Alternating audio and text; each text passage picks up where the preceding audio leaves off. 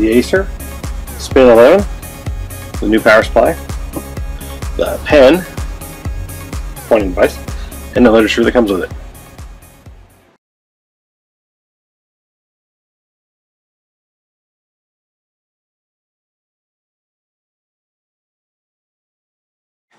Okay, so the first thing here, let's open it up. Take the protective piece out. I have the same kind of idea as last time. We get the two hinges, which are pretty solid. This one has rubber all the way around it, which is nice. Not so much there, but it does have it down here. Actually, that's still plastic.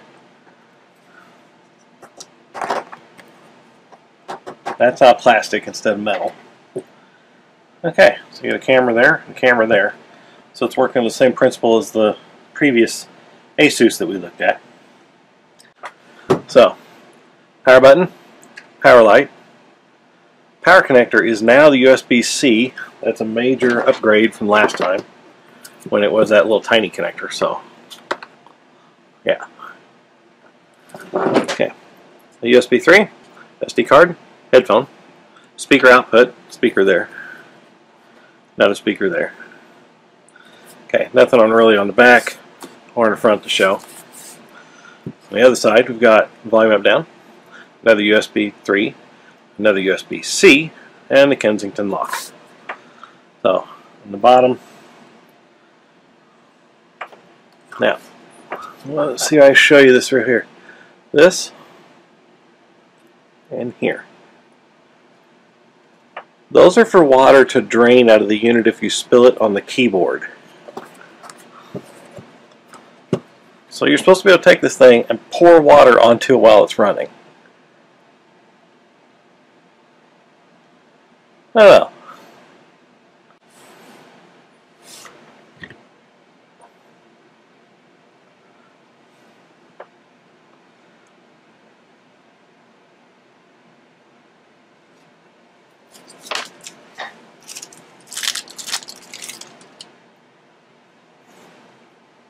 So, pen.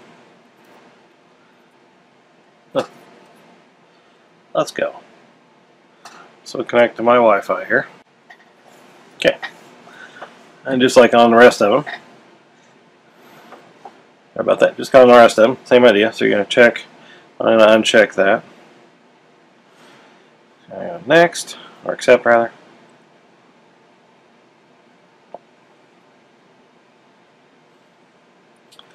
And it will do updating.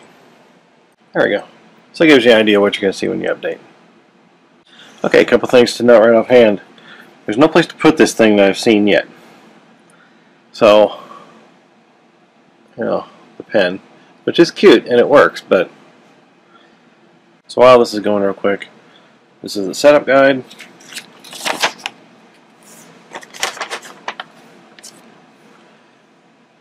Gives you an idea kind of what to expect. A couple things you can do, a couple things you need to do.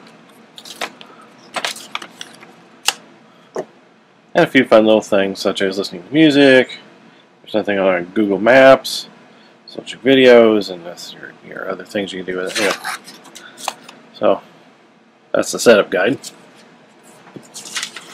There's a lawyer form for FCC information for here in the United States. There's product registration information.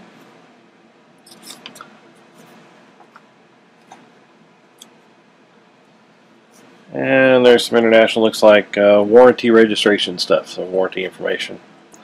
So, yeah. I continue to look, but there's no place to put this pen. I'm thinking this is going to be lost fast. Okay, it'll run its update process again. Just let these run when you first get a Chromebook. They are kind of critical. Okay, so then you have to sign in by putting your email in.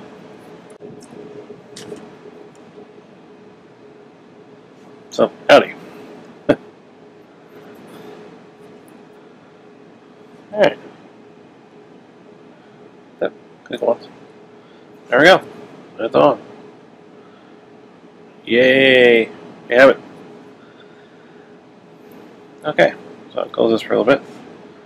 Let's see if there's any updates to do, because it will usually start showing up here if there are updates. Already downloaded that, everything. Isn't that nice? And it's got pen settings. That's kind of neat. Battery's starting to charge up pretty good. Okay, so let's go ahead and run our tests. Can't see me there in the reflection, sorry. I do have to be here to work this thing though, so.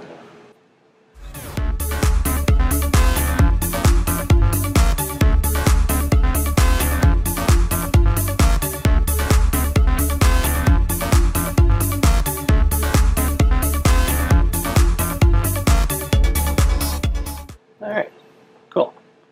There's one. Let's reload it.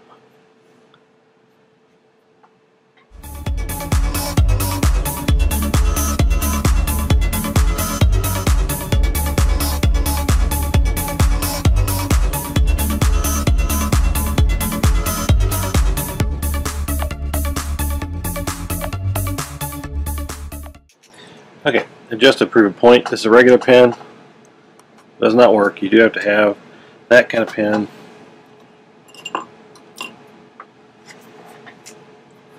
Or one of these pens with a little soft point thing, because it will still work, theoretically. There it goes. So, that way hit that once. There we go. Okay. This works. This does work better.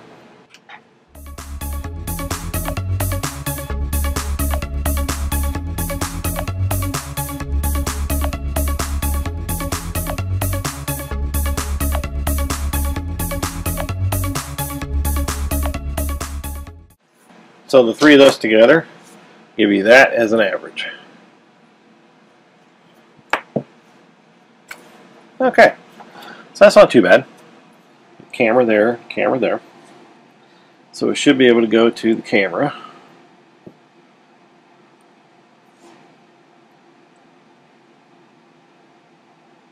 Alright, and you see me. Okay, so that's this camera. That's not too bad. So let's change cameras.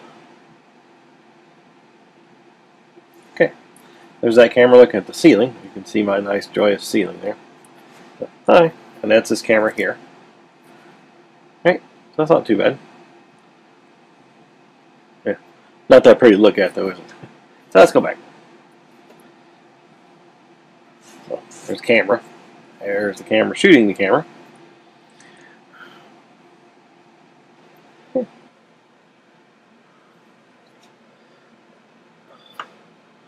So we go in here and we'll just, let's do something like that.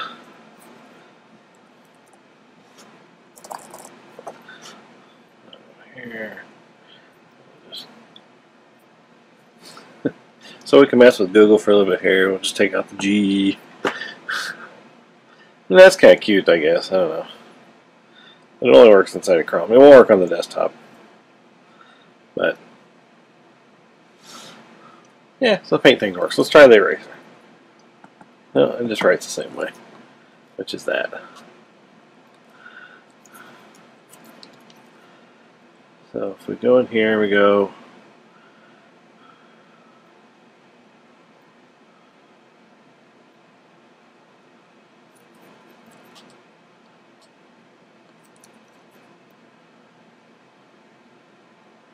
that's the laser pointer feature. That's kind of cute.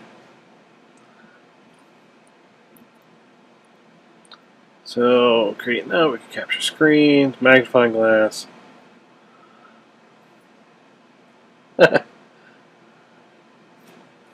So the pen gives you a few options. It's kind of fun, I will have to admit. So, yeah. I still think you should have a place to put it. Okay, so really quickly here, we'll look at one of my videos, and we'll run the volume test real quick here.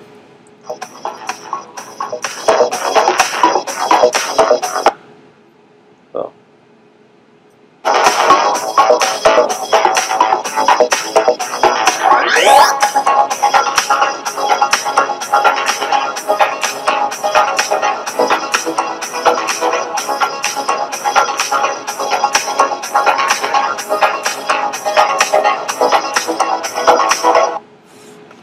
Okay, so that's decent.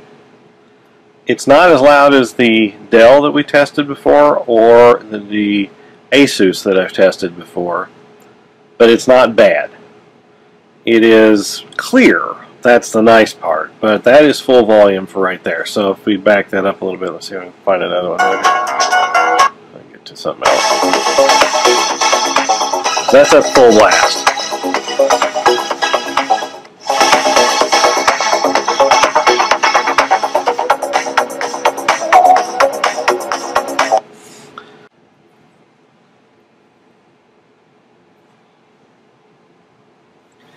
Okay, so run real quick then. We'll just do the little cube thing here. So.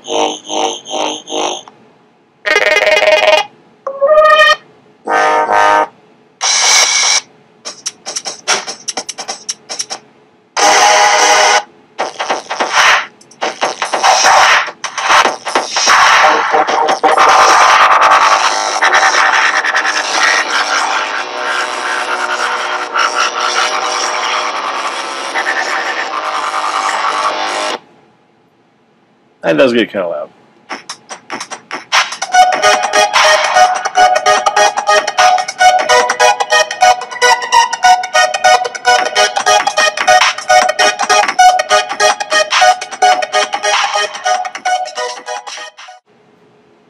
In a classroom, I'd say that's probably decent.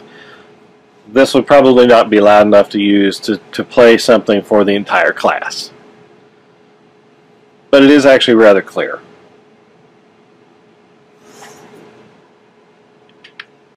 Anyway, so what do I think of this? The construction is pretty decent. It's a little different, of course, than the other Acer that we had to test with. I like the drain hole thing. That's nice for water. I like the fact it's got some rubber around the edges, so it's a little bit more durable. I like the addition of USB-C on both sides, and the charging light and the power button on the same side. That's also telling me it's in standby because it's closed, obviously. The nice supports there. I kind of wish they ran those across the entire bottom, so it was easier to grip. It's a little slick, but not bad. The screen's nice and bright. The thickness is about the same as the rest of it. It may actually be just a touch thicker, but I think that's because of the drain thing that's in this. It's responsive. It's very responsive. That's nice. The octane speed is pretty decent. And the keyboard has a pretty decent feel to it. And the touchscreen is actually very responsive. So, like you would expect. So, to that. Okay, so in kind of final conclusion here, I'll go over what I like and what I don't like about the thing. I actually really like the whole unit as a whole. I think it is a really decent machine. These are some pictures that you're seeing right now are of our disassembly, so we could look inside it. Its layout is similar to the other one. It's a little cleaner. It's got a little bit better ability to deal with water flow, thus the water holes in the bottom. But it looks like the company that I work for, which is a school, is going to go ahead and purchase these for our grade schools to use. So actually, we're pretty happy with them. I think that's actually been our final decision. Okay, everyone. I hope you enjoyed this video. If you did, do me a favor, give me a thumbs up on this one. And if you don't mind, go ahead and hit subscribe. That does make a huge difference these days.